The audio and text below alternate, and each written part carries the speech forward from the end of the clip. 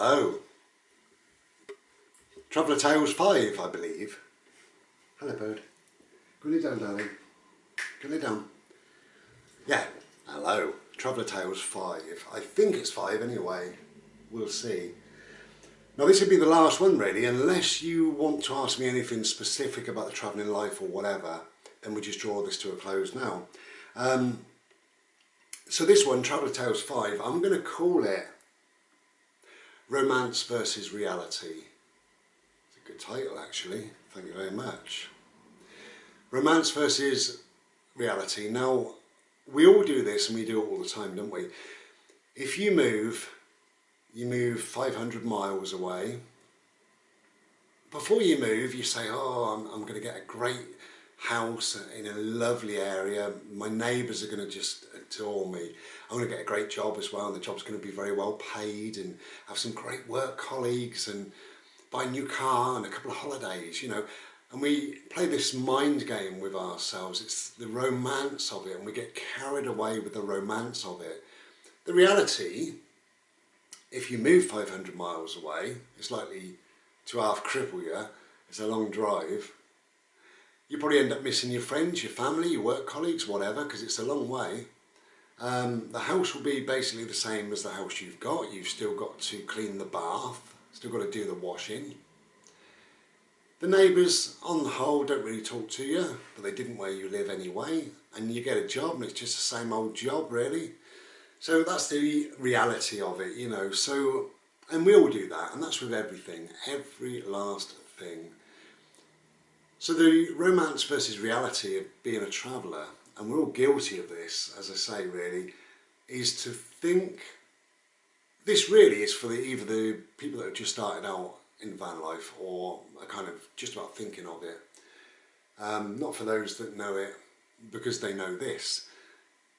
But the romance side of it, you think, wow, you know, I'll buy a van and it'll be lovely and warm and cosy, and I can hang some pictures, and I'll be sat by a bubbling brook in the middle of the spring, and it's lovely and warm. Have a cold can of beer on a rope hanging down in this little stream, this crystal clear stream. And a neighbour will pop out and we'll have a little chat, and oh, you live in your van? Wow, that's cool, let me have a look. Wow, wonderful. Here's some wood for your fire. That's the romance of it, you know. I've got no regrets being a traveller for 4 years, none whatsoever, and some of that actually is true, or virtually true, and it's even better than that. We've got to remember the reality side of it, and it will be cold at times. There is a thing called winter, believe it or not. You know, the romance just tells you it's like mid-spring to early summer all the time, and it's not. So yeah, you've got to get through the winter. Now, I know it's only a couple of months really in this, you know, in the UK really. We don't get a bad winter, not normally. So we can get by it, otherwise people wouldn't bother living in a van, would they? But the reality is you've still got to go to work, or you've still got to earn some money. You've got to empty your toilet cassette, you've got to go down the laundrette and do your washing and clean the vehicle, and you might get a little knock at 2 in the morning by the police or whatever. All depends where you're parked up, you know. So there is the reality side of it. You've got to keep on top of your vehicle as well. You've got to MOT it. Insurance and tax, they don't come free, you know. You've got to earn that money. There's quite a lot of driving involved, and to lift gas bottles is quite heavy. That's the reality of it really, you know, and it's important to remember there are two sides, the romance versus the reality, you know. And not to forget the romance, because it is a little bit of both really, you know. It is incredible. I have no regrets, I've just said that, I have no regrets. 4 years.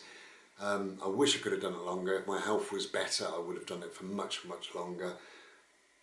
The romance side of it is a little bit of partly what you're thinking, you know, about sitting near a little stream somewhere, you know, and chilling out under Mr. Solarface and not having to go to work and not having any stress and worry about bills and a boss, you know.